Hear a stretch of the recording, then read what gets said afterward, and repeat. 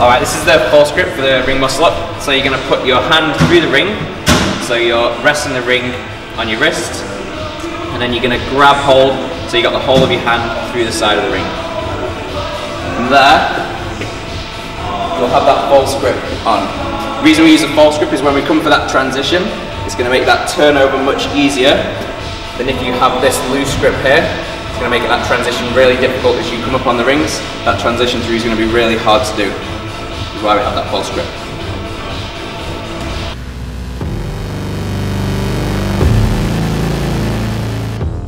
Alright, so this is the setup for the low ring transition. You're going to set the rings so they're about chest height, and then you're going to stand right under the ring so your feet are in line with the upright of the rig. He's going to set that false grip, make sure it's nice and tight. The feet is going to go straight underneath him, and then all he's going to do is get himself in that bottom position. Worst what he's ever done, pretty much. Lean back so his chest is nice and upright. When he pulls, he's trying to get his knuckles as close as he can together, and he's going to sit through into the bottom of his dip.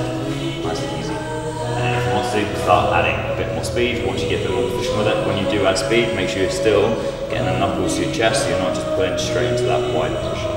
The next thing that you can do to start working on that stability, rather than going straight from the low rings onto the high rings for the first time ever, I'm going to land in the bottom of that dip, but he's going to take his feet away and he's going to test his own stability.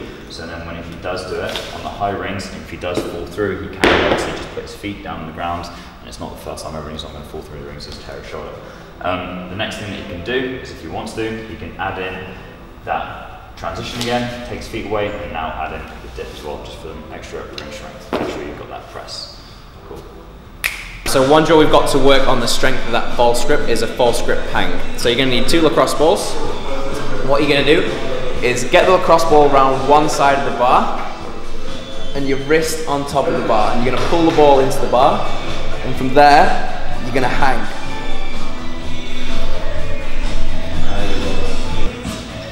Alright, so one drill we've got to work on the strength of the pull for your muscle up is a false grip strict ring pull-up. So Milo's going to jump up, he's going to make sure he gets his false grip on the rings, and then he's going to pull himself as high as he can, getting the rings as low down the chest as possible, so towards his sternum.